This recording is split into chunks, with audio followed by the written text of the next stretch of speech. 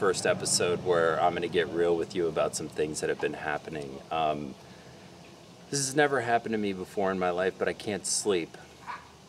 This has been going on for weeks, and I've tried pills, I've tried chamomile tea, I've tried waking up super early, I've tried all kinds of things that you could Google right now if you were so inclined. I can't sleep. And there's a lot of anxiety surrounding that and how I'm doing this type of travel. And one of the things I learned about the way I went about changing my life, I used to have a job I didn't like, and I quit my job with almost no savings to travel the world in search of the best mystics and healers, and now I actually need a healer. I came home yesterday and I just wept like an infant for like 20 minutes. I was so upset. Bali has been the toughest trip of my life, hands down. And what I learned is that if you want to change your life, you don't have to pull the rug out under everything. You can just chip away at it each week until things start to form, kind of like making a sculpture.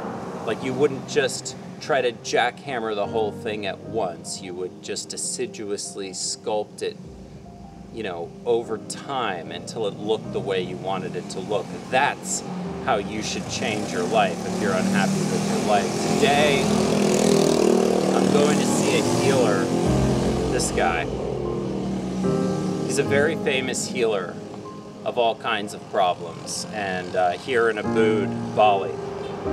Maybe he can help me. I'm not eating or having coffee today just to try to get in the mindset of being helped. You never know what's going to happen with this guy. He's extremely revered and he's very old. My new friend, he's really doing a nice thing, and he's taking me there because I don't know how to get there.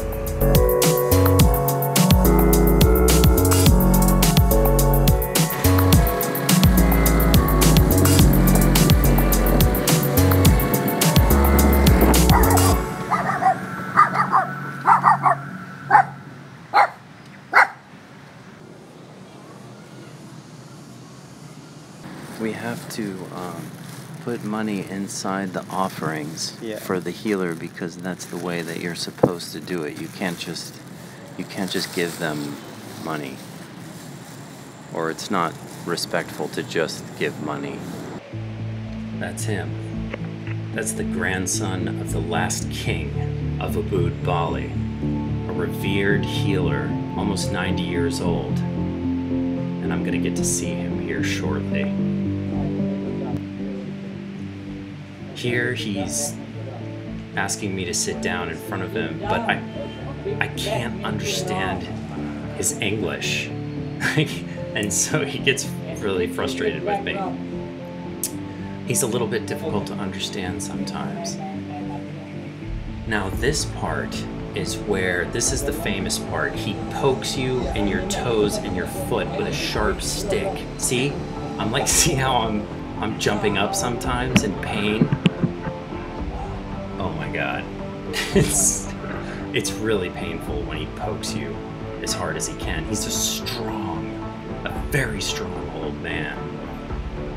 And here he's doing a kind of heart presence chakra uniting thing with me, which leads to him standing over me and doing a rather traditional Balinese prayer of sorts. He's making like markings over my body and in a prayer for me to heal the things that are obviously wrong with me. And then after 25 minutes, I'm gone. I think I'm gonna talk about what happened later, because now I'm still processing. I don't even know how I feel right now.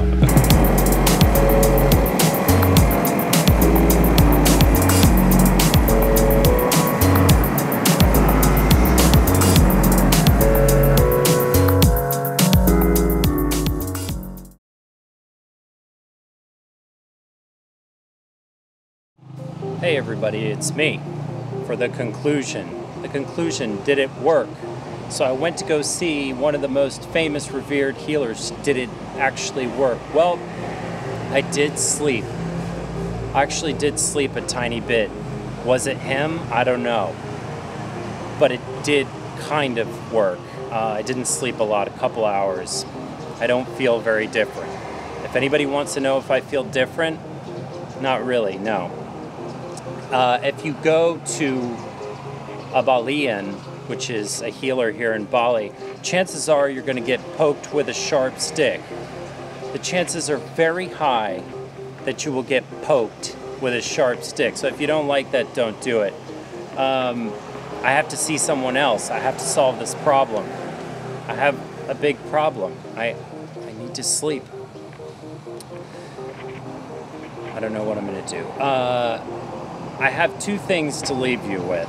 The first thing that I've been thinking about is every problem in your life, every obstacle can either be a stepping stone or something that puts you down on the mat for a little while. It's something I've been thinking about. Number two is believe in yourself. I believe in you.